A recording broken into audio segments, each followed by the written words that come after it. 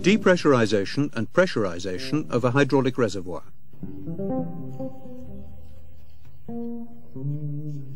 You can depressurize each hydraulic reservoir independently.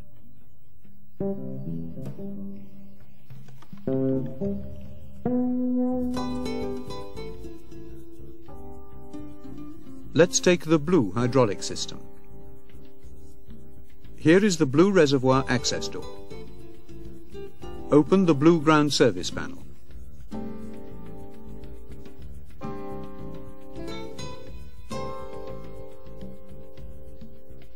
Don't forget to open, safety and tag the circuit breakers.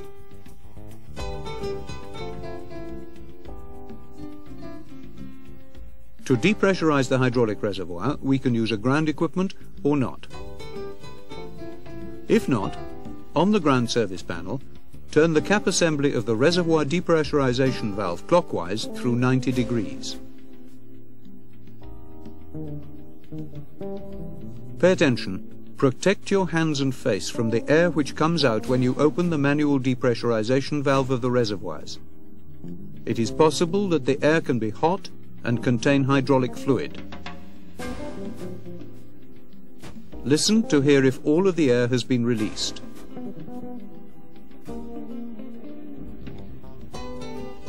The pressure drops down, as you can see on the air pressure gauge of the reservoir.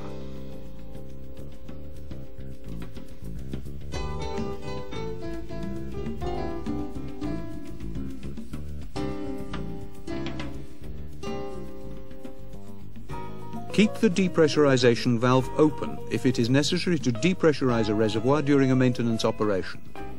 This prevents accidental pressurization of a reservoir. The depressurization valve is closed when the maintenance operation is completed. To pressurize the reservoir again, make sure that the depressurization valve is closed. Note that the reservoirs are pressurized through the air pressurization manifold. They are thus pressurized at the same time.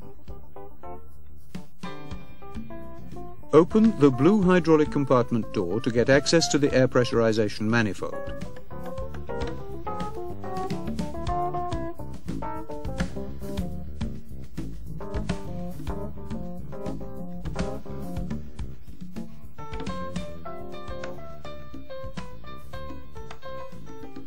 Remove the cap from the ground connector.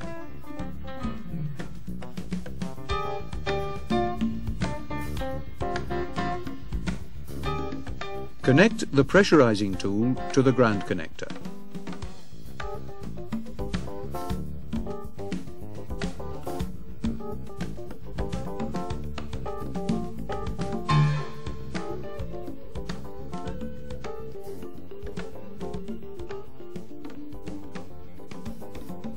Now turn the nut to open the ground connector.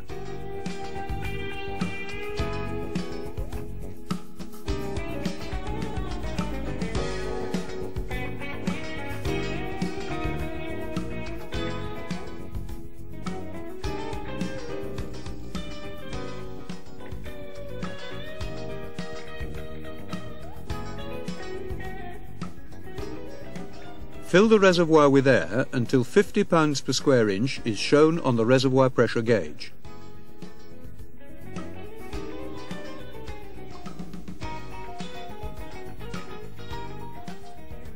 Turn the nut to close the ground connector.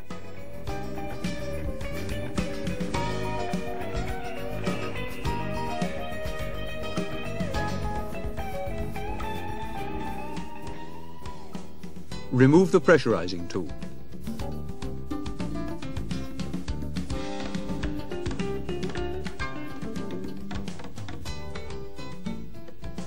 Install the cap on the ground connector.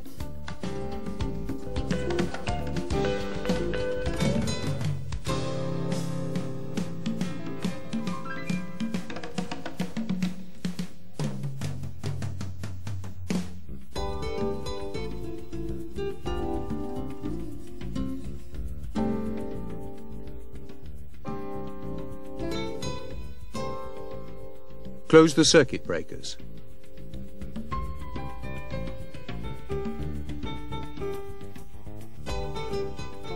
Make sure that the work area is clean and clear of tools and other items, and that all access panels are closed.